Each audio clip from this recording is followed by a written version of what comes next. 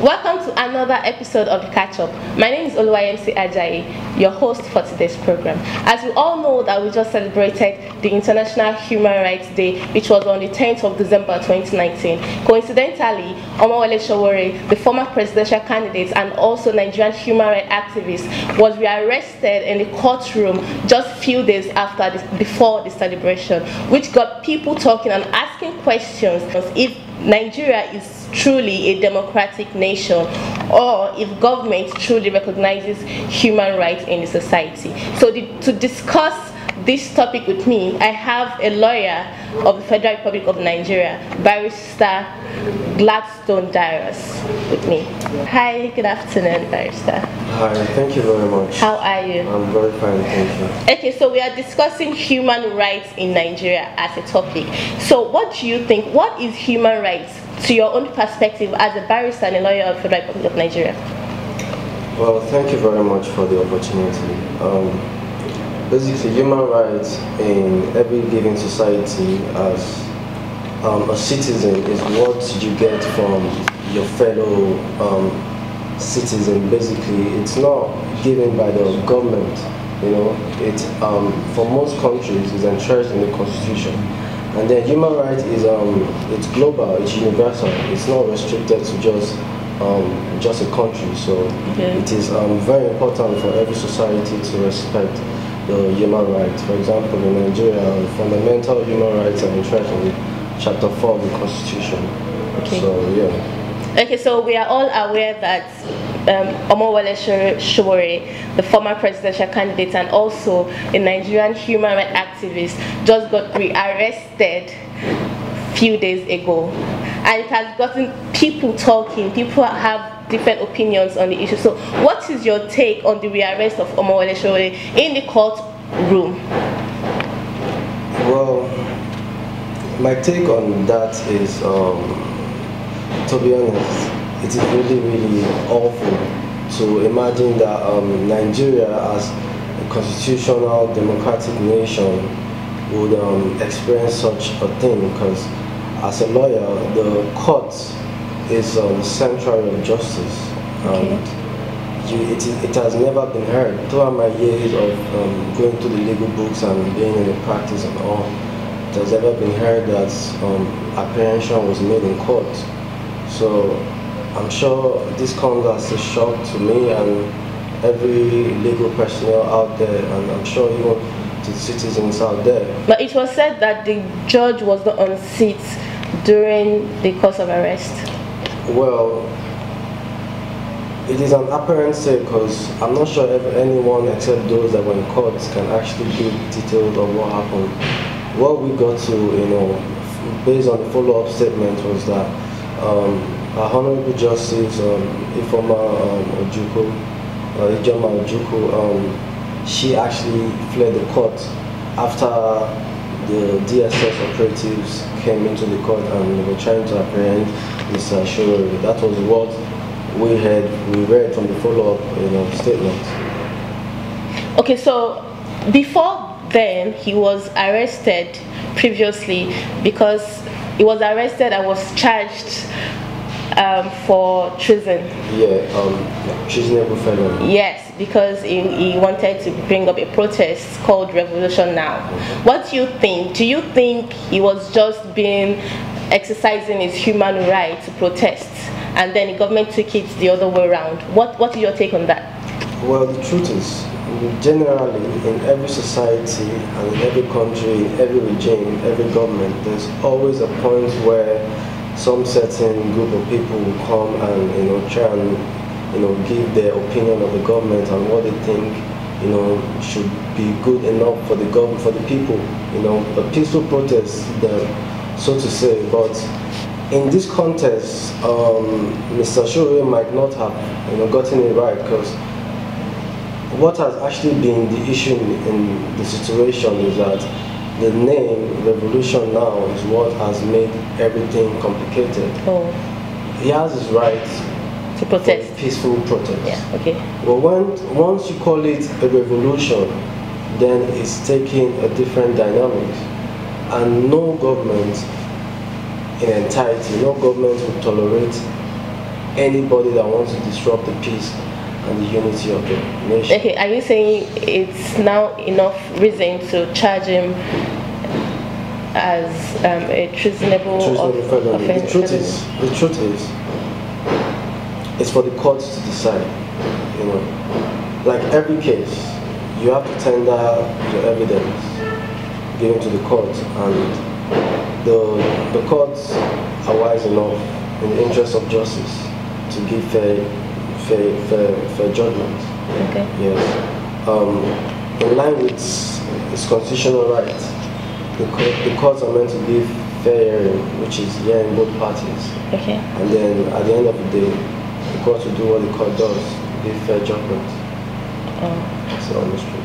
All right, so we've heard from the legal perspective. So we are going to call a honorable all the way from Delta State to give us his own perspective from the political side. And his name is Honorable Ejiro Kadiri. Hello, good afternoon, Mr. Ejiro. Good afternoon. How are you? I'm fine, thank you. Yeah, okay, so I have Barrister Darius here with me in the studio, and he has given his own perspective on the rearrest of Mr. Sowore in the courtroom legally. So we are calling you to give us your own perspective politically, your political point of view in this case. Exactly. Thank you very much. Well, you see, as a matter of fact, there can be no democracy without the rule of law. What transpired during the rearrest of Sowore is a complete shame. It's a desecration of the temple of justice. Okay. It should not be allowed in a democracy. It's a shame that occurred in a country like Nigeria. Okay. The eminent personalities from different walks of life have actually come forward to air their reservations about such an ugly incident. It's a shame that happened under the regime of Major General Buhari. It is a shame. Politically, it is not an ideology that should have been thought about in any quarter. You understand? And it is further disheartening that we expected people from different quarters to rise up to the occasion and call a spade by speaking against that occurrence. But alas, that has not been the case. We expected the head of the judiciary to make a pronouncement.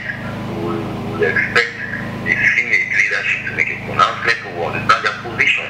Because today it is Sowore that is under attack. Tomorrow it might be anybody. Okay, Honorable Ejiro, I want to ask, you know, the DSS came up and said that they did not arrest Sowore inside the courtroom, that video is false and it was acted. So what do you think about that? Yes, thank you very much. It is appalling when institutions of government try to take Nigerians for a ride. My dear, our level of intelligence is not limited by the kind of leadership we have in this country. If our leaders are not thinking, it doesn't mean Nigerians are not thinking. For a department of the presidency to come out to put up such childish an excuse for such desecration of the temple of justice, it is the law for them. But according to the video, sorry to cut you short, according to the video, they said that there is no DSS personnel inside that video, that it was only people from the courtroom, the lawyers, and also Sowore supporters that was in the video. A senior advocate was there present in the person of Femi Falana, and the man had come out to say, why did they then apologize to the judge? They did not come into the courtroom to rearrest Sowore. We know what we saw. Is this why they are bringing on the social media to limit our thinking? Is this so that whatever the government says is what we think and believe? No. We know what we saw.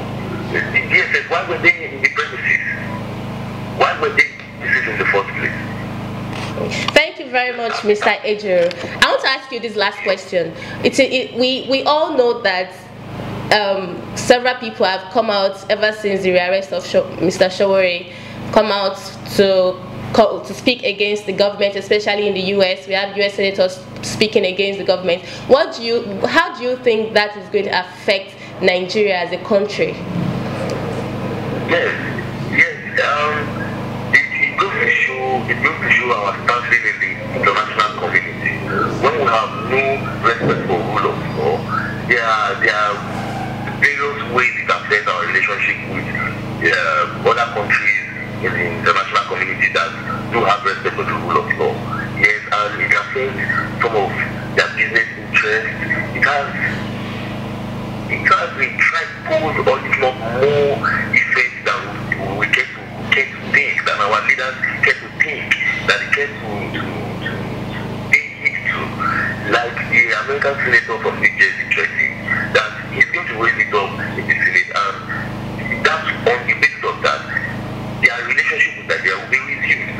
You might wonder why the Muslims are not getting some aid or some foreign direct investment from coming in from America, or cancellation of deals you otherwise signed in the past. All of these things affect us in more ways than we get to think. But our leaders are short-sighted, and I really must say, clueless. Thank you very much, Honorable Ejiro. I really appreciate your time. Thank you. You have a lovely day. Yeah. Okay, so that was Honorable Ejiro from Delta State. What is considered a violation of human rights? Well, the violation of human rights comes in existence when you cannot exercise the basic fundamentals that have been entrenched, particularly in this part of our nation, in the Constitution. And it goes ahead to talk about the right to life, liberty, fair reign, and the likes of them. When you cannot basically act upon your rights in any circumstance, you're not supposed to be restricted to how and when and where you exercise your rights at any time, except for the exceptions that the Constitution have also entrenched. Now, do you think Nigerians understand human rights? The use of human rights? Well, that is a good question, because this is a basic part of the Constitution or the law that every Nigerian is supposed to spend their time in trying to educate themselves. And then it goes a long way to even tell about the government. The government should even set mechanisms in place to try and educate its citizens, because there are a lot of Nigerians on the way that they don't even know how to exercise the basic fundamentals. They talk about things that they misunderstand the fundamentals to be something else. They glamour for their rights in aspects where they're not supposed to glamour for their rights. So that essentially means that they don't even know the basic fundamental human rights. Human rights. So why do we talk often about human rights and not human responsibilities? Well, human rights goes a long way to look at the responsibility of the government towards the citizens, protecting our rights. But human responsibility, in other words, might be like the responsibility of the citizens, like to obey the government, and themselves, So, yeah, human rights is more expensive, so to say. It's more expensive because human rights goes a long way universally, globally. Human rights does not need to talk about, does not come in existence just in the four walls of this nation. Anywhere you are, you have the right as human being. Your human rights are activated. It's sorry to cut you short, but it baffles me when we often talk about human rights and not talk about or act responsibly as humans. Do you understand? Like, we as human beings, we have the responsibility to also act by the law. Do you understand? Okay, so in a situation where a human is acting against the law, and then he or she is still shouting or trying to let you know that he has his right as a human being, don't you think we do not really, we try to mix those two things up in Nigeria, basically? I agree. But when we talk about human responsibility in relation to the law, that's quite cumbersome, because else you don't need to hire a lawyer. You know, human responsibility in relation to law we're talking about, say for example, the criminal responsibility. Like when you go against the law of the nation, you know, that's in the criminal jurisdiction, and you don't expect a citizen to understand the entirety of what a criminal law is, except for a lawyer that has put in education. But for the fundamentals, it's a responsibility for every person. It should be taught in our schools, you know, everywhere. Everybody, the common man should understand, okay, these are my fundamentals. So any day, anytime, you can stand up, because there are times where even our police department, they go ahead of themselves, you know, to infringe on the liberty of our citizens. You know, so as a citizen, if you know your fundamentals, that's good. But in the long run, talking about your responsibility in relation to law and the government, that's for the government. The government has set up laws to, you know, to put everyone in that confined space to understand this is your responsibility to the government. All right, thank you very much. So how do we know when and how to defend our rights as humans? The truth is, you just have to put in that work. You just have to know, because without the information and the knowledge, you're lost.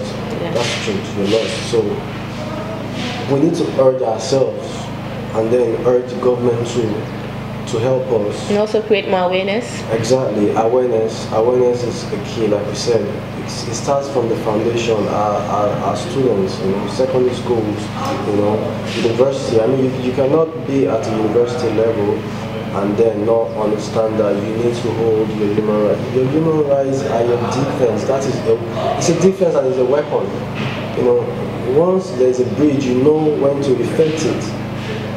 You understand? That's the point. Thank you very much, Mr. Dari. It was really nice having you here. It was a pleasure. As you all know, my name is still Oluwayemisi Ajayi, and we are at New Golden Hotel number 21 Kigoma Street, Zone 7, Abuja. And please follow us on all our social media accounts. We are on Instagram as BGTV_online, Facebook, Twitter, and YouTube as Bengbero TV. Thank you very much for watching. We need your comments and likes, and please subscribe to our YouTube channel. Bye.